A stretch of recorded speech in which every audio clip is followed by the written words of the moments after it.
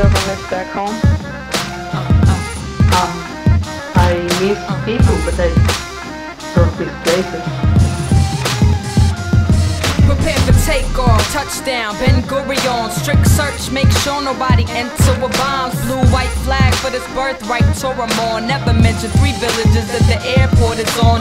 Recent history buried, but it speaks to the sand. All Jews, law of return, I don't seem to understand. A land without a people for people without a land. But I see a man standing with a key and a deed in his hand. Museum of the Holocaust, walking outside in the distance, all go throwing a Molotov. Houses burned with kerosene, mass graves couldn't bear the scene. It wasn't a pogrom, it was the ruins of their Yasin. Shopping at the Kenya and Malha, built it on the back of the town Al Malha. Wishing we could call its name, appalled by the change, and now a mall full of chains is all that remains. My even misses people, not places.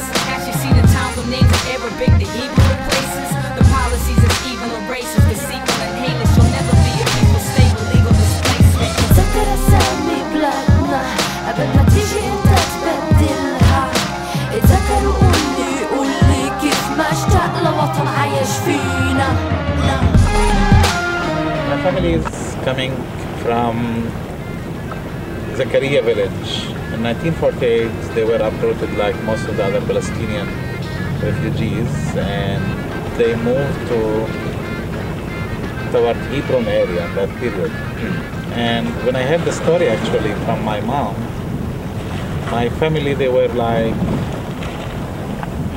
living with in their house, my brother and my sister and my parents. And my mom, when they start bombing the area, and actually after they killed 3 people, 3 men from the village in front of one of the women and her child,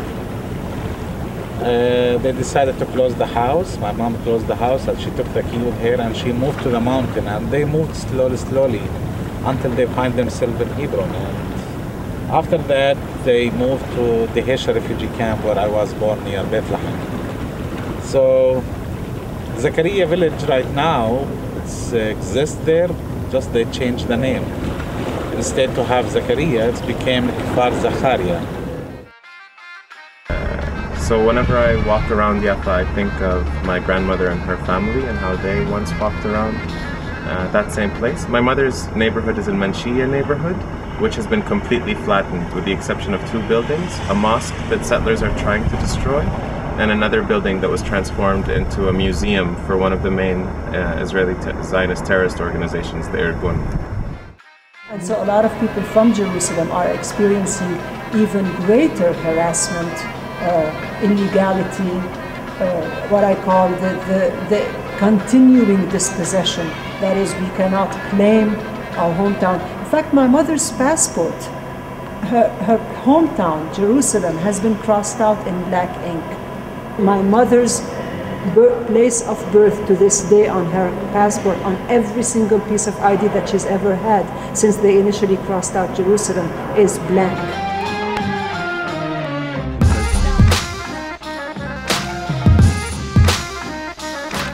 At the Wailing Wall, I'm rolling a wish, then sticking in between the hole and the bricks. I'm feeling more than melancholy. This used to be the Moroccan quarter until we stopped them short. And now they grandkids is the ones that storming rocks at borders. I ain't wanna play and I don't pray often, so I'm AWOLing. While you making native sons feel like a stranger in their homeland, like James Baldwin. This ain't about a Quran or a synagogue, a mosque, a Torah. Colonizers break it into acres and dunhams, erasing the culture when they change hyper to hyper. Change Jaffa to Yafo, the old city left to haunt. Hummus pronounced hummus, we ate in the restaurant. Next hit the discotheque, yes we on the list of guests. Palestinians can't get in, it's blatant disrespect. Cops stopping for speaking their languages, it's dangerous to repeat it when we're history we disconnect.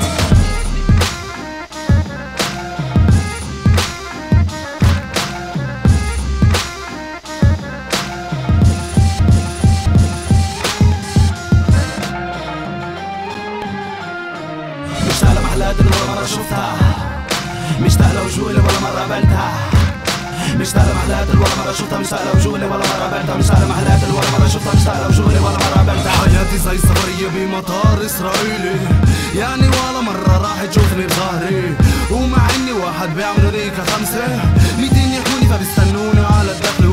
فجأة المطار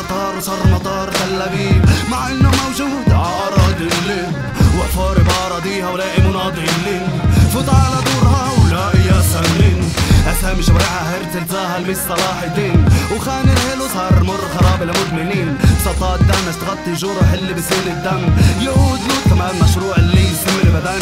وهي مش الأولى ولا الأخيرة. ما احنا البحر وهي السفينة بتجدف باتجاه شمال بيسارها ويمينها. وهيك الهولي لاند بتبطل هيلاند. My ego misses people, not places. Has she seen the towns with names of Arabic, the Hebrew places? The policies is evil and racist, deceitful and heinous. She'll never be a peaceful, stable, legal displacement. تذكر أسامي بلادنا قبل ما تيجي انت تبدلها. اتذكر قولي كيف ما اشتاق لوطن عايش فينا.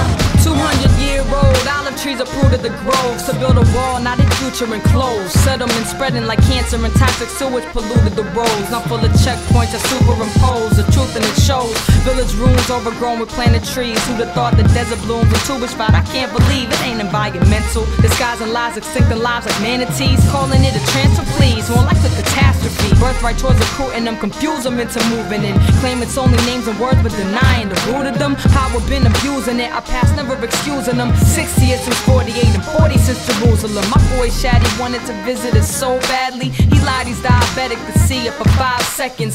194 ruled the courts in the case. Mom, you can't disconnect the people from the importance of place. My email misses people, not places. Has she seen the towns with names of Arabic, the Hebrew places? The policies is evil and racist, deceitful and heinous. She'll never be a people, stable, legal displacement. تذكر أسامي بلادنا قبل ما تيجي انت تبدلها.